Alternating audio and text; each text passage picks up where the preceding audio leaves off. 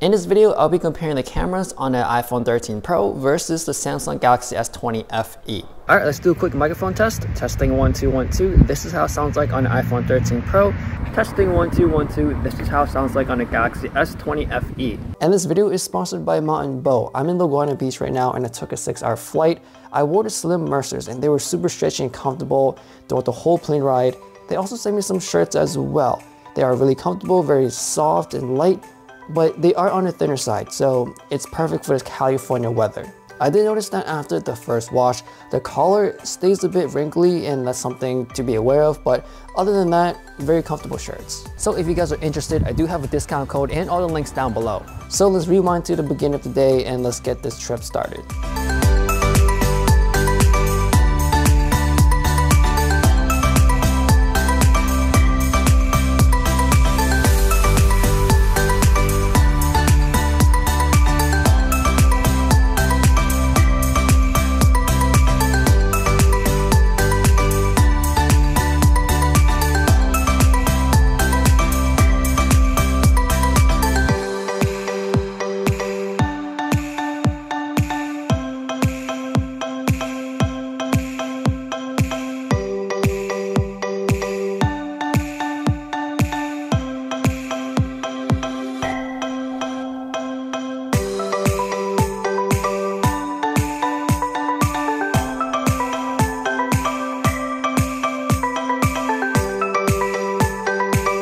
Let's test out the portrait mode of these two phones. I know the FE only lets you shoot with what you get because you can't zoom in, but on iPhone you can. You can go up to 3x, which is something I prefer, and I do like the compressed background, but the only con is to that is you need a lot of space to shoot your subject.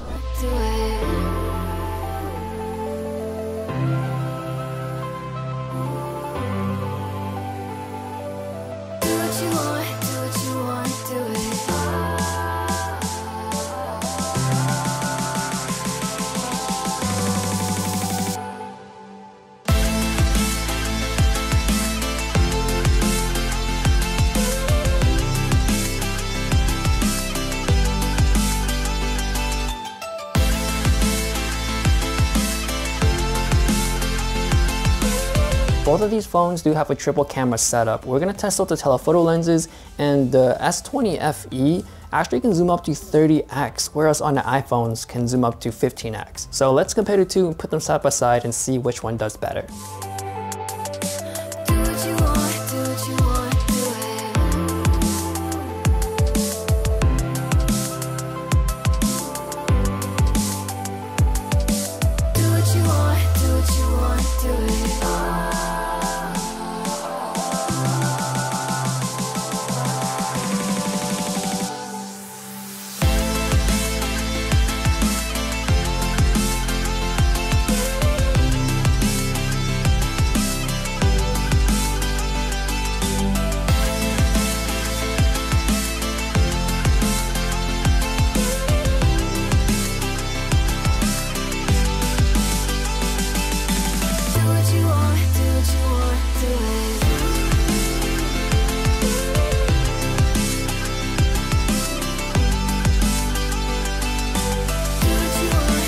The iPhone 13 Pro does have a cinematic mode, which is something that it's cool, but I won't use every single time. The best thing about it is I can point and shoot at anything and it works. It doesn't have to be a human subject. And if you have a MacBook using iMovie or even Final Cut, you actually have more controls to control the background and everything, so you do have a lot more flexibility there. With the Samsung, you need to find a face. If there's no face, then the effect will not work.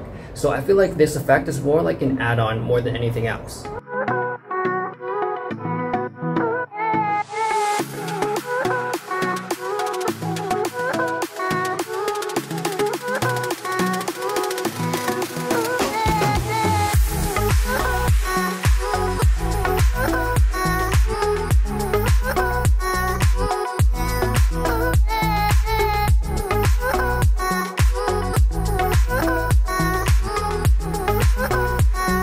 It's time for low light, and I'm going to show you low light samples while I give you my thoughts using these two phones today. The iPhone's experience, very basic and very easy to use. Anyone can use them. On a Samsung, you get a lot of different modes. Most of them are fun to use and very situational, but you won't use them all the time. And also you do get Pro mode in both video and photo. So if you do need full control of your camera, the Samsung S20 FE can give you that. Throughout the daytime, the camera experience is very smooth. The only thing I don't really like about the FE is that the haptic feedback when you hit the shutter button is just too soft. Once it gets dark or any nighttime situation, the FE does feel sluggish and you can feel it, you can see it. That's also a little knockback against that phone. On the iPhone, it's a smooth experience throughout the day and night. It doesn't matter where or when you are, it's just super smooth. If you are on a budget, the FE does offer you the best price for almost flagship-like or flagship level experience. So I think the S20 FE is going to be the best bang for your buck for camera experience. So let me know what you guys think about these two phones. If you guys are interested into super comfortable jeans, check out Mott and Bow. I do have a link down below. Thanks for watching, and I'll see you guys later.